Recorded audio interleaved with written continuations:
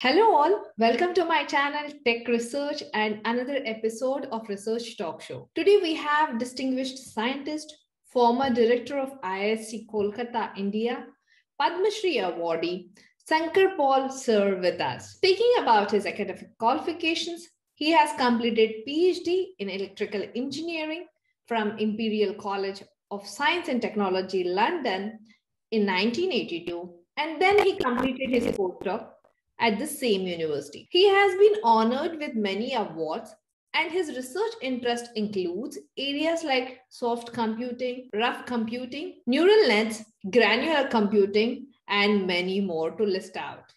You can read more about him on Wikipedia link given in description. So without wasting time, let's interact with the sir and let's know how was his overall journey in research. Hello, sir. Welcome to my channel. Yes.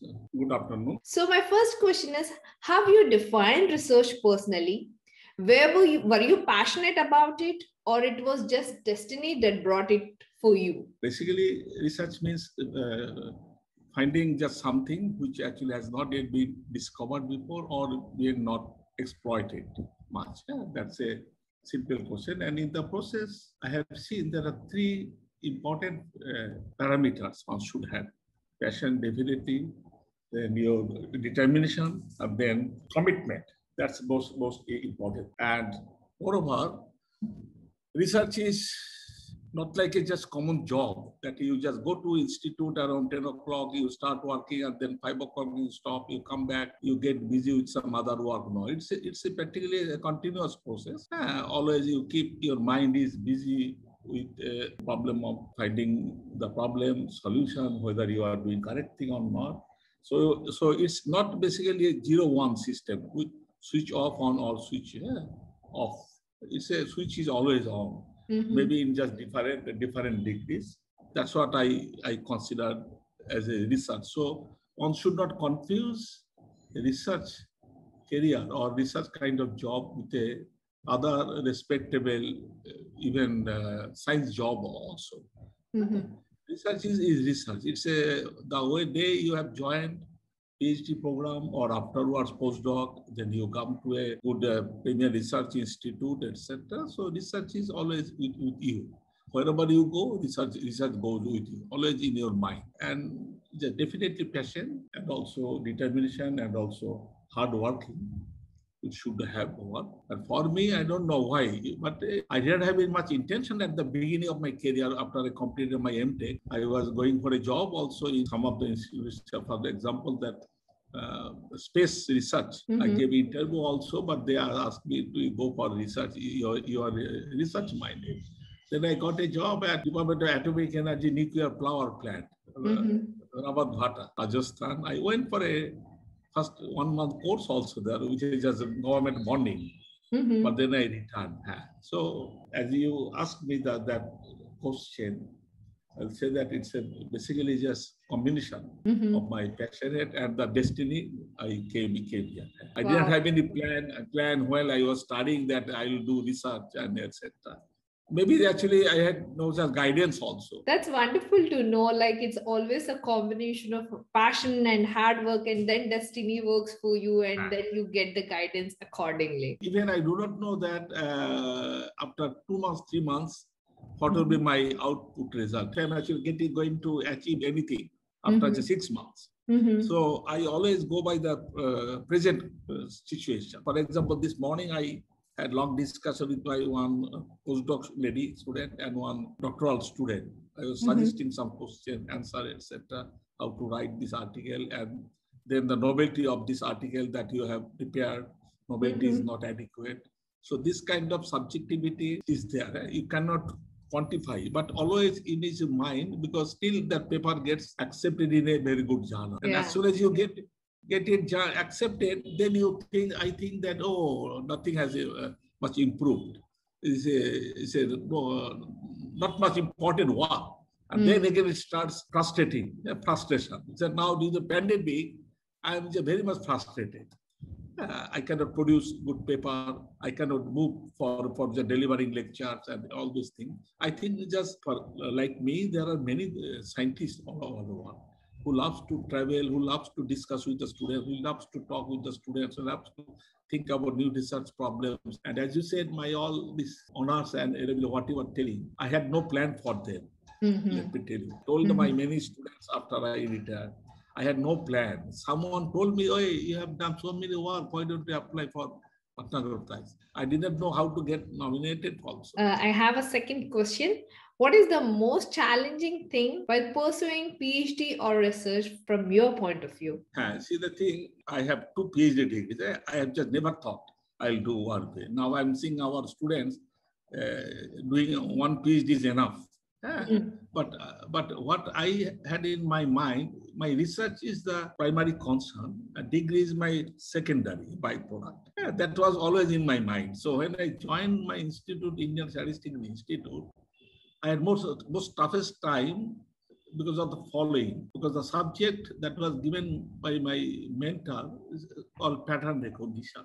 There was no subject taught in any MTech courses in our country or even abroad also. It's a very new topic. It's a research area. No book, no journal. And even in my ISI, being a famous institute and having a big library, they didn't subscribe to any electrical science journals. So my situation, and we were in ISI basically a third grade category. You know, every institute has a just first category subject, second category subject according. So that time I joined the physics and art science division. That time computer science was not there. So statistics, mathematics is the main discipline, then the econometrics, then the biology. So physics, art science, all together one discipline I joined. No book, nothing. My background is electronic, no book. But I got the CSI senior, only just triggering point that before I completing my MTech our degree, CSI offered me the senior fellowship.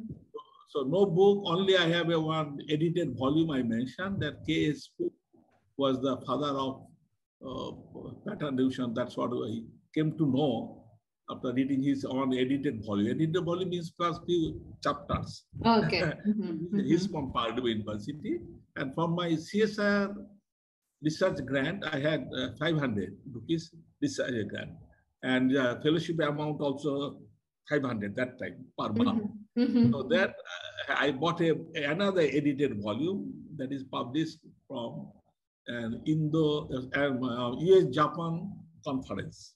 Japan conference proceedings, and that proceedings were cyclostyle. That time word proceeding was done there. So only these 2 edited volumes and one research paper I collected from a mother institute in Calcutta University. They had some journal. So that's how I started. And nobody to do my hardest time. And in the institute also, we are expected downgraded because we do not belong to statistics, mathematics. There is no journal. There was only one thesis I remember. Thesis published by Macmillan. Very difficult to read because full of mathematics. There is a Macmillan Press publication of their thesis. It was published, I think, from European country, Denmark or somewhere.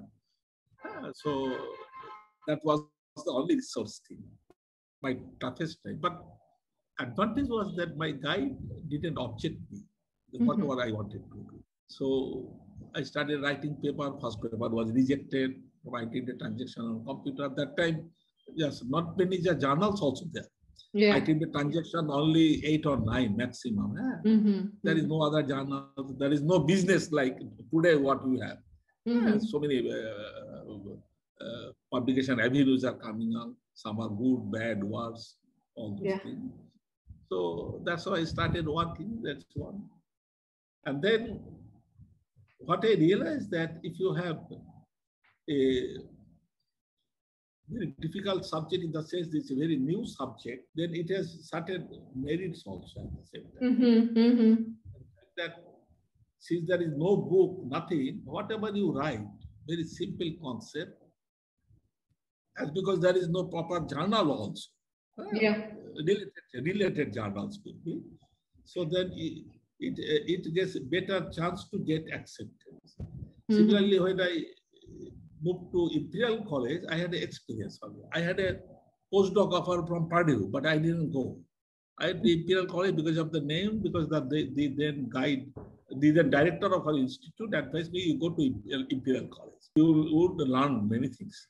So I went there with the faith value that, okay, I will do my research. If I get another degree, no problem. So I had experience about how to do research, but again there, the topic I chose is image processing. In India, only just defense lab, they started working on remote sensing, but no expertise. Even Imperial College, no department. If you remember our Abdul Salam, Nobel laureate, he was associated with the physics department of Imperial College. He used to do some image processing, but it's not that in research for his enhancement of some images that he receives. In America, Professor Rosenfeld group in Maryland, they used to do some image. So otherwise, because it is difficult, because you need to have so many expensive laboratory, computing facility, printing facility. But for other pattern recognition problem, if you work on speech or handwritten character, there is no need all those things.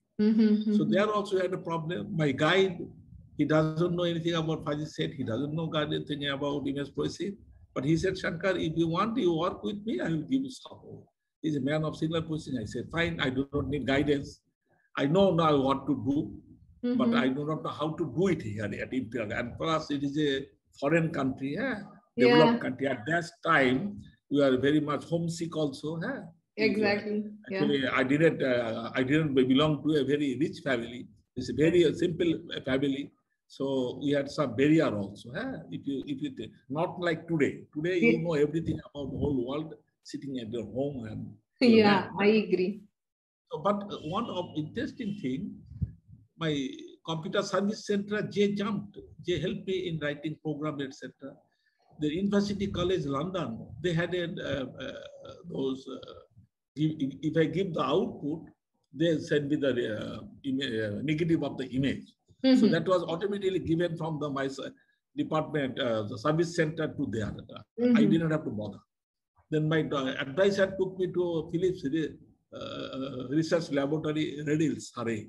They used to do on image processing because they are the Philips Research Laboratory for television, other thing. So we collected the tape data. It's a tape roll which has some TikTok and then you can read. Then he took me to our Institute of Sick Children to Professor Tanner, a famous medical doctor, but research professor.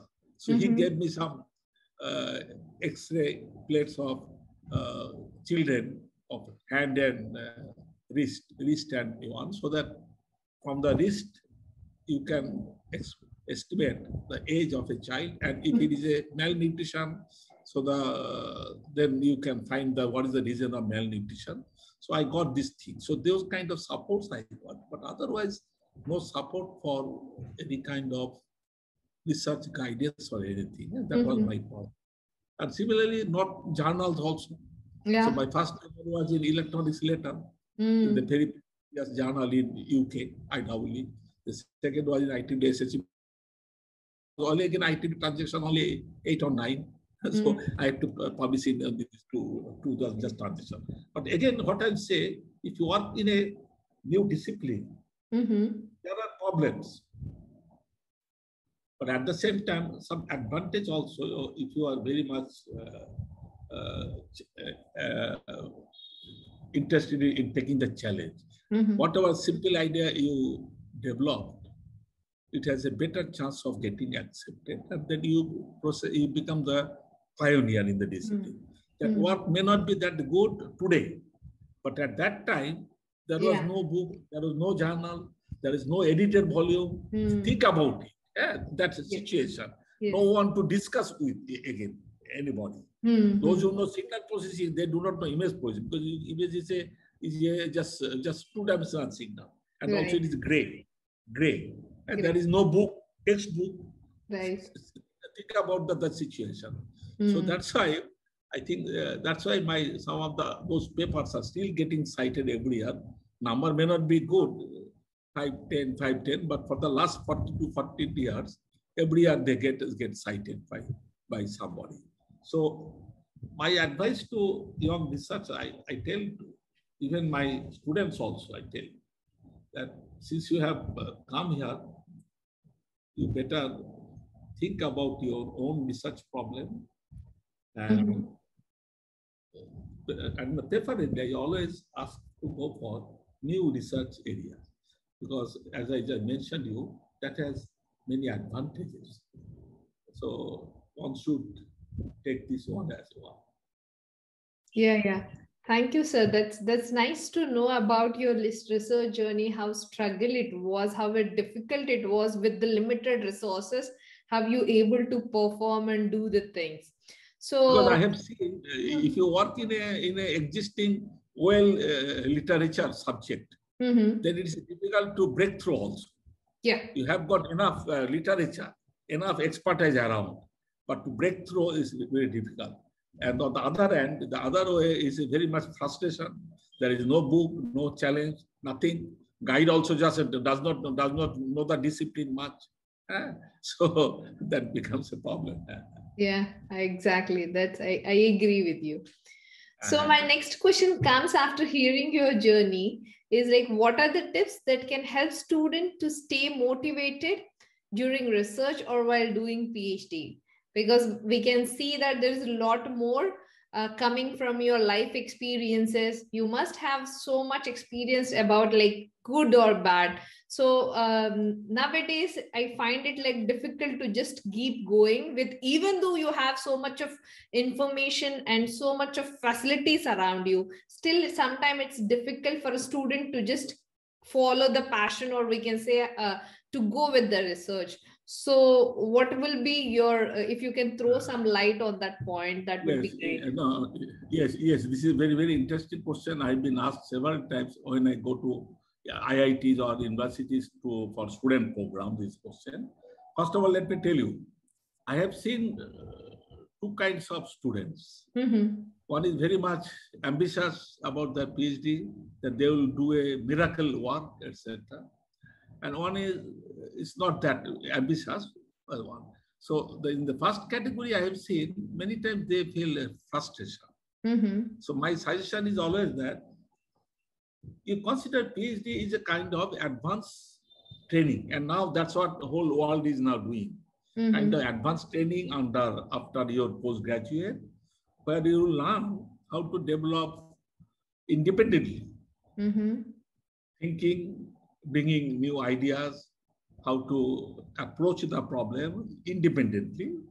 And then if you need some advanced courses, which courses you need to take up, then writing a report of your own, highlighting the contribution. Because writing report is a very art. If you do good research, that may not lead to a good publication also, mind it. And I've seen many not so good research, but they got highly cited, highly papered, because the way it is written. Writing paper is an art. Doing paper, working is an art. Teaching is an art, mind it. No item has got other correlation with them. That if you are a better student means better researcher, no, this is false. If you are a better researcher means you can do good work, but you cannot write. Then also just no use. So it is a kind of advanced training where you learn to bring independently, formulate new idea. Of course, you have to read the research means searching again. So you have to know the history of the answer. Then in the process, you can get trained for an advanced course which you have not gone through during your postgraduate. Then you're writing the report for a peer-reviewed journal and target for the best journals, not educated. This is the first one. Never think that you are solving during PhD a miracle universe problem, leading to, say, for example, Nobel Prize. I tell everybody, hey, don't think. Then it will be in trouble. Okay. Then it will be in trouble. That could be exception. But exception is not a rule. Just you consider that you have come to a very good institute. One. This is one thing. The second, I say always, whenever my students comes or what to do, how to find a one, I say there are two important things. You select a research problem, Mm-hmm. and you select a supervisor, nice supervisor. These are two important things. This is my second point. You give Mm-hmm. a research problem and your nice supervisor. This is important problem. And why am I telling? At the end of the day, you will be Mm-hmm. judged by three items. How many good papers have come out of your work, with whom you have worked, and at which environment you have worked. Earning a PhD from IIT and earning a PhD from some unknown university may be good. It's not the same thing because you are learning from the environment. That Mm-hmm. is the environment of the thinking from the environment, good library facility, discipline, how to think about attending seminars, conferences, the new Yeah. topic, and that the thinking. In America, they said only two. How many good papers and then which guide you have come from. I Yeah. say which environment also, because in my country, Yeah. same guide can be associated with many universities. Yeah. Not like in UK or America. For example, in my institute, our students get degree from ISI also. Some students who are not that much good, they get degree from Jadavpur, Calcutta, but they are working with me. So somebody getting degree from Jadavpur University, working at Jadavpur University, and getting degree from Jadavpur University, working at ISI, not the same thing. Yeah. So these two things I always tell them. Then I call them, your guide may not be expert in your discipline always. Mm-hmm. Because it's not possible. The way subject is evolving every day, it's Mm-hmm. not possible also that you expect your guide to be the best one. Yeah. But what you need, first of all, as I mentioned, the problem and guide, you consider that it is your research, you will be earning the degree, not the guide. Yeah. So it is your headache to find the research problem. It is your headache to find the solution, ways of solution. Then guide based on his experience, he or she would be able to tell you, if you go this way, you will get result. If you don't go this way, if you do this way, I do not know what will be this. Mm-hmm. But don't expect that it's like your MTech program, you'll be just like a feeding bottle. Yeah. I have seen it in areas. Mm-hmm. And then, as I suggested, always work in a new and forefront area. It will help you to become a pioneer even after doing a small concept. Yeah. Now, the next question comes. Yes, yes. Another thing, your job opportunity, because today at our time it was just not of that much concern, but now it is today highly competitive. Yeah. So research topic, when you select, you also consider whether it's job opportunity after 5 years. Otherwise, even otherwise, I don't mind. If you love research, not much money, etc., then it's fine problem. Now, if your guide doesn't have sufficient experience, which often happens, don't get frustrated. Don't complain to others. I've seen the company, no, my guide is not helping, etc., etc. My suggestion is that you act as your guide. Yeah. Because it's a new area, your guide does not know. So you act your guide. So what do you mean by? So you do a work as much you can, send it to a best quality journals. That's what I also did. Even if it gets rejected, no problem. But you will get 3 to 4 sets of good reviews by pioneers. Don't send to original journal, because the reward set is not that expert. So it's based on, and then based on those reports, you modify the work. Then you try again. Yeah. Then the paper will get accepted after 2 to 3 times. So by the meanwhile, you become expert in this area. So whenever next course paper will be submitted, they will send it to you for review. And by that time, since you have become expert, you also learn many new ideas before it gets accepted after 1 year. Because to get a paper accepted, it takes 1 to 2 years. Minimum 1.5 to 2 years minimum. So by that time, you will be knowing whole world's, some of the ideas also, what others people are thinking. So that's why I said always, guide your subsequent study for motivation, and you publish, and by the way, you will be expert. And research often brings frustration. That I have seen still today. When your research is full of frustration, yeah, the paper gets accepted, you are happy for just some certain time. yes. Next day, it again starts frustration. If a paper gets revision, major revision, which you difficult to one, frustrated. You blame the experts. I said, no, don't blame the experts. Because you need to help experts to understand your paper. Right. That is, that help him or her to help yourself. Maybe that he did or she didn't understand each and every line. So take it as a granted, and you try to attempt it, but don't give up. You will succeed in long run. Yeah. And research means whole life frustration. Research means frustration. It is a continuous process. It is a frustration. Don't get published. You are now a fossil. If you do not work for 2 to 3 years, then you become a fossil. You cannot catch up the subject. Then no one will respect you. To be in the forefront area, you have to work very, very hard in new topics. Right. It is easy to say, but difficult to implement. Because topic is evolving every day. Yeah. Yeah. Then another thing is a degree versus research output. That's another important issue. Many researchers have seen that they get a very good degree from America and others. I have also appointed, but not good many output, because they didn't bother about that output. It's a degree. He did course, he did some work, good work, etc. So you decide first which one is more important to you. I tell my students, if you consider the research output is a primary concern, then degree will come automatically as a byproduct. Yeah. Don't worry, it will come. Just you concentrate on research, publish in good journals. That's all. Nothing. On the other hand, if you don't do this, then you may land up, since you're a good student, you got a good admission to a good university, you will get a degree, but may not be having good quality publication output sufficiently.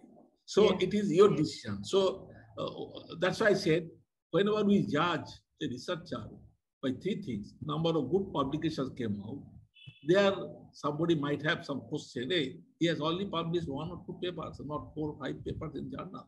Though he is from a good institute, they will have some little bit question. So these are the few things I tell always my students, etc. Whenever you do PhD, you select your teacher and guide, because if you remember Ramakrishna, you know Ramakrishna? Yeah. Ramakrishna say you will get supervisor, guru in lakh, 1 lakh, 2 lakh, 3 lakh. But you will get Shishya, student, in only 1. He got a Shishya, Vivekananda. That's it. So he said, the guru mele lakhe, Shishya mele aki. That means there are plenty of supervisors around. Because supervisor job is, unless he can produce a PhD, he will not get the promotion. But I told students, for you have to earn your own PhD, then you will get a job. So I tell this story every one. And Ramakrishna said, Guru nibi jeche. That means you test your guru first. But the guru is enough. But in most of the cases, we do not do. But now they go by their H-index publication, they look at this, etc. This is very crucial, because once you have a bad guru, then your life is gone. Bad in the sense he may be very qualified, but as a human being, he doesn't treat you nicely. There are many, and also there may not be a rapport also. So selection of guru is very important, as well as the problem.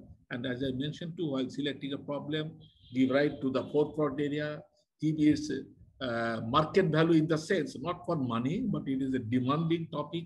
For the next 10 years at least, it will go. You think that way, then you work hard, and then you That's all. Yeah, I think yeah. some of them, because at the end of the day, you have to be measured by how many good papers and with which guru you have worked. Because his reference, etc., it's very useful. Because 5 years, 6 years staying means it's like a tie, friendship. Yeah, it's not a guru shishya that they become friend. So if you have a good relation, because your guru's recommendation will be required for whole life. And also, it's a very pleasant, holy relation between a student and teacher for the 5 years, 5 to 6 years. Yeah, it was nice to hear so many stories and interesting experiences from you. So coming out with my last question, what is your piece of advice to upcoming researchers? Yes, just readily that came to my mind, wrote that for any student, research student or any other job, wherever, if you want to achieve something, you have to work hard for it.